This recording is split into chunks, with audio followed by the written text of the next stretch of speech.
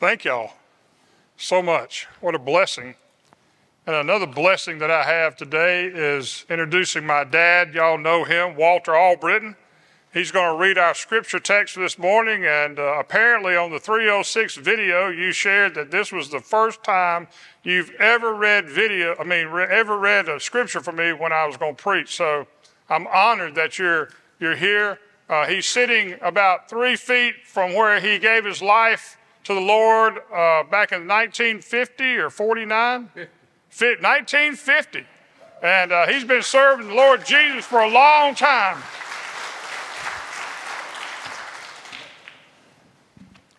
The good news found in Luke chapter 24, verses 1 through 12. On the first day of the week, very early in the morning, the women took the spices they had prepared and went to the tomb. They found the stone rolled away from the tomb, but when they entered, they did not find the body of the Lord Jesus.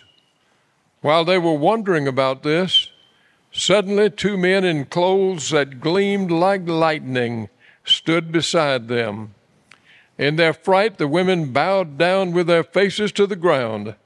But the men said to them, "Why do you look for the living among the dead? He is not here. He has risen. Remember how he told you while he was still with you in Galilee? The Son of Man must be delivered into the hands of sinful men, be crucified, and on the third day be raised again." And then they remembered his words. When they came back from the tomb, they told all these things to the 11 and to all the others. It was Mary Magdalene, Joanna, Mary the mother of James, and the others with them who told this to the apostles. But they did not believe the women, because their words seemed to them like nonsense. Peter, however, got up and ran to the tomb. Bending over, he saw the strips of linen lying by themselves, and he went away, wondering to himself what had happened. The word of God for the people of God. Thanks be to God. Last week, we celebrated the triumphal entry of King Jesus into Jerusalem on that first Palm Sunday. And only 7 days have passed since he has ridden into Jerusalem, but so much has happened. Imagine how the disciples must have felt in that moment. They were shocked at the events that transpired on Friday. They were mourning over the death of their Lord and Savior and friend, and they were hiding in fear for their own lives. Jesus had warned his disciples that the road to Jerusalem led to the cross, but they did not understand him. Now Sunday has arrived and everything is about to change. Why do you look for the living among the dead? That's a great question. And that's the question that these angels pose to the women who are at the tomb. But even better than that question is the reply, he is not here, he is risen. He is alive, he lives. He is alive today and he lives in your hearts. He lives in us. And we have abundant life because he is alive and living in each of us. This morning I wanted to take a closer look at our text. The first verse says, on the first day of the week, very early in the morning, the women took the spices they had prepared and went to the tomb. On Friday, after Jesus had died, Joseph of Arimathea received permission to bury Jesus in his own tomb. And according to John 19, Joseph and Nicodemus took the body, wrapped it in fine linen, and then applied the myrrh and aloes Nicodemus had brought. The women who had attended Jesus followed Joseph and Nicodemus and saw the tomb and how Jesus' body was laid in it, and then they rested on the Sabbath. Now it's Sunday morning, and the women have made their way back to the tomb, and Luke tells us that it was early in the morning.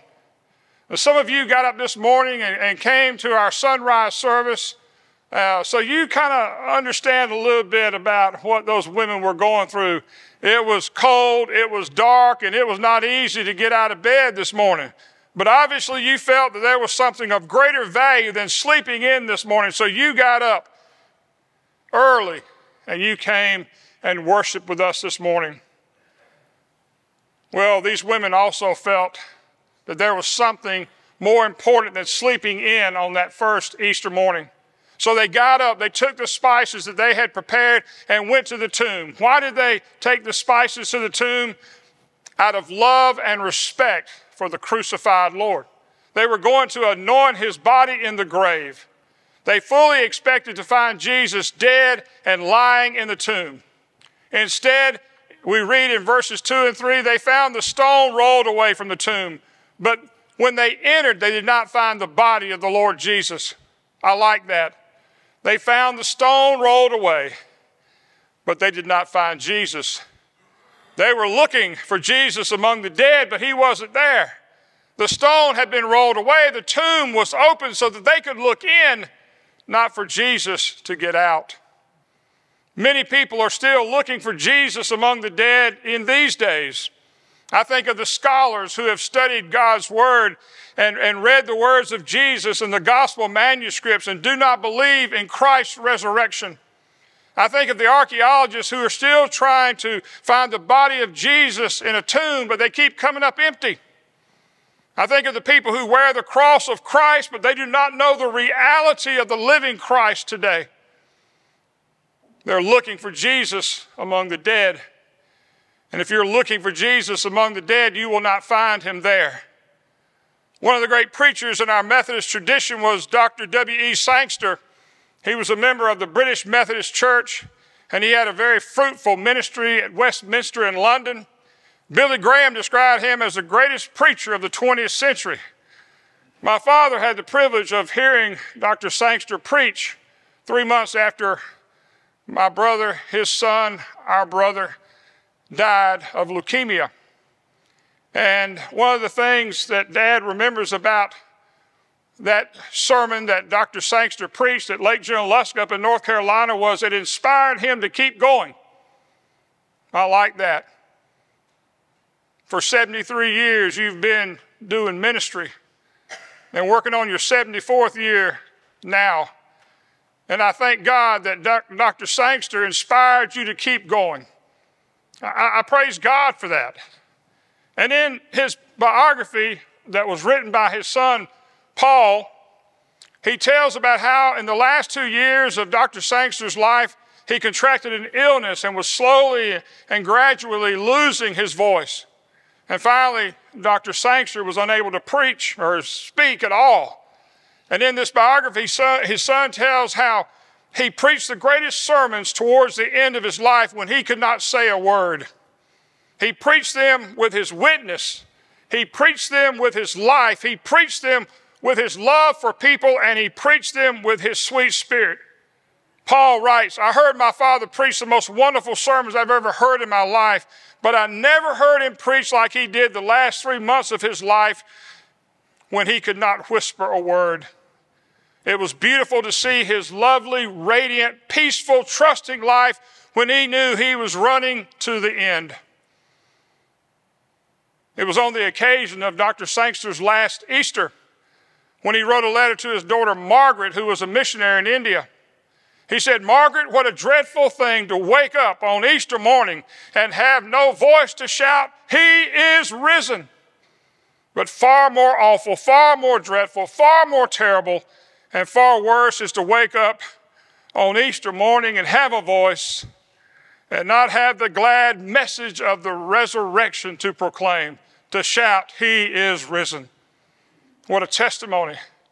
Guess what? Dr. Sangster found the risen Christ, and he put his faith in him as Lord and Savior to the very end of his life, shouting, He is risen.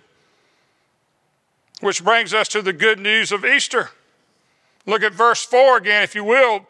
While they were wondering about this, suddenly 2 men in clothing that gleamed like lightning stood beside them. In their fright, the women bowed down with their faces to the ground. These were no ordinary men.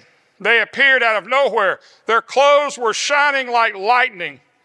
The other Gospels rather confirm that these were angels, messengers sent from God to witness to the resurrection of Jesus. And their clothes were still burning bright with the glory of heaven. The Shekinah glory was still on them.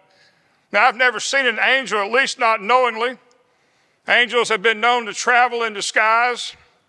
We're unaware of them sometimes when they come into our lives, but when angels do appear, one thing always happens. The scripture is very clear. People fall down on their faces in fear. It's an instinctive reaction. The Bible describes angels as majestic and glorious beings, and we fall down before them. The women of the tomb were no different in their fright. The women bowed down with their faces to the ground, and the angels told the women, "Why are you looking for the living among the dead?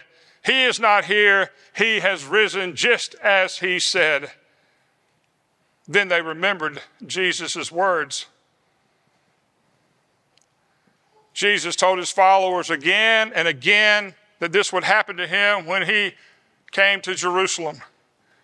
So Jesus' arrest should not have surprised his followers. Jesus' crucifixion and death should not have surprised his followers. And Jesus' resurrection should not have surprised his followers. Jesus told them all these things in advance. And yet somehow the meaning of these things escaped them. And it was only after these things had happened that they remembered what Jesus had said.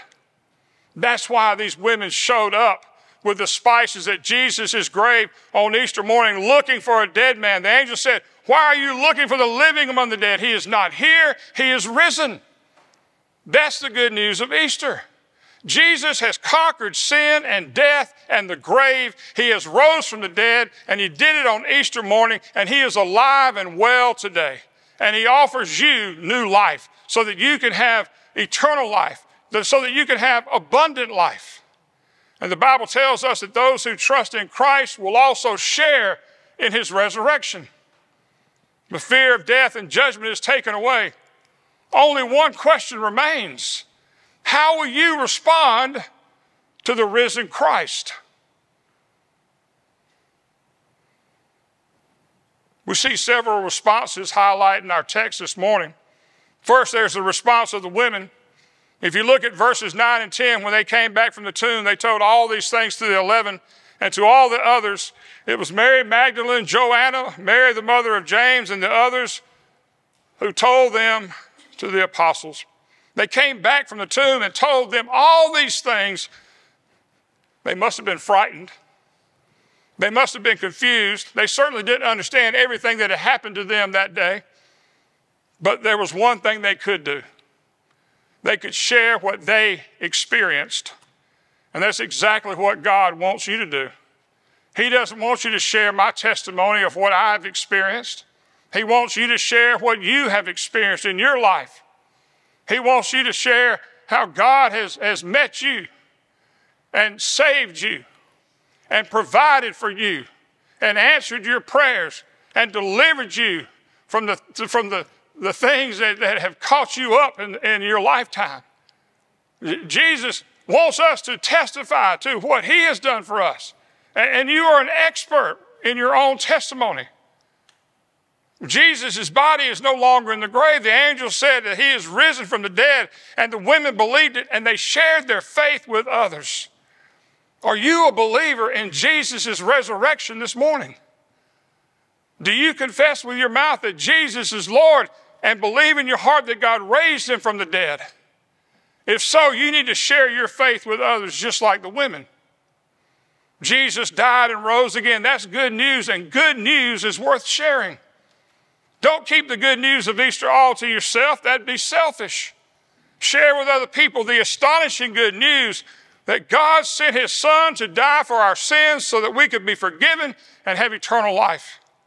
What better way to respond to the good news of Easter than to share it with others? That was the response of the women. Secondly, there was the response of the apostles. Look at verse 11. They did not believe the women because their words seemed to them like nonsense. The women believed in the good news of Easter. and they shared their faith with others. But the apostles did not believe, or at least at first did not believe. But their initial reaction, their initial response mirrors the response of so many people today. They don't believe in all this Jesus stuff. It all seems like nonsense to them. And so they do nothing with the good news. They do nothing with what they've been told. They dismiss the story of Jesus outright, and they continue to live their lives as if nothing happened on that first Easter Sunday morning. These are two options. Either you believe that Jesus rose from the dead, or you don't believe. But there's a third option, and it's illustrated in Peter's response. Look at verse 12. Peter, however, got up and ran to the tomb. Bending over, he saw the stripes of linen lying by themselves, and he went away wondering to himself what had happened. He pondered what was going on in his life. He thought about it. He gave it some thought. He was confused probably a little bit, but he wasn't going to say it was nonsense.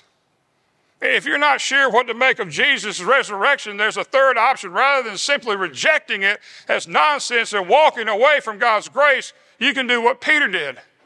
You can check it out for yourself. Peter ran to the tomb. He examined the evidence. He saw the stone had been rolled away. He entered the empty tomb and saw the strips of linen lying there that once contained the body of Jesus. He went looking for Jesus, and you know what? He found him. Not lying dead in the tomb, but resurrected and alive. The Bible tells us that Jesus appeared to Peter before he appeared to the other apostles. This must have taken place sometime after Peter left the tomb. At first, Peter was not ready to believe that Jesus was alive, but he did not dismiss it as nonsense. You owe it to yourself to investigate the claims of Christianity and be like Peter. Check it out for yourself. Today in our world, people are still wondering about the empty tomb. Tammy and I had the privilege of going to the Garden Tomb in 2006. We both went inside the tomb. Jesus wasn't there. It's still empty. He is risen. He is alive. Amen. There are also people who are still looking for the living among the dead. There are archaeologists who still believe that one day they will find the ossuary that contains the bones of Jesus. In fact, 20 years ago, a professor from Asbury Theological Seminary, where I graduated, claimed that he had found that ossuary, and then he was disproven. There are still people looking for that. Then there are people who have forgotten what they've been told. People who have heard the good news but because they thought it was nonsense, they've forgotten it. They've dismissed it. And then there are people who are telling everyone everything they know about Jesus. The angels asked the women that first Easter Sunday, "Why do you look for the living among the dead?" Let me say this again. If you're looking for Jesus among the dead, he is not there. You'll never find him there because he is alive. He lives. But if you look for Jesus among the living, you will discover the living God. If you confess with your mouth Jesus is Lord and believe in your heart that God raised him from the dead, you shall be saved. That's the truth of God's word. Jesus is alive. He is risen. He is risen indeed. On that first Easter morning, Jesus turned their darkness to light. He turned their weeping to rejoicing. And he turned their tears of sadness to tears of joy.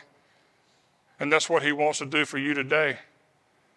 He wants to turn your darkness to light. He wants to turn your weeping to rejoicing. And he wants to turn your tears of sadness to tears of joy.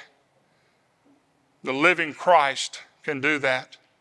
And if you put your faith in the living Christ, he will transform your life like never before. And I pray this morning that you will believe what God wrote and what's been proclaimed today, and that you will put your faith in Jesus, the living Lord. Let's pray.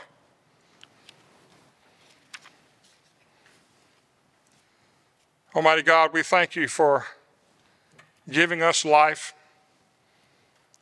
abundant life, eternal life.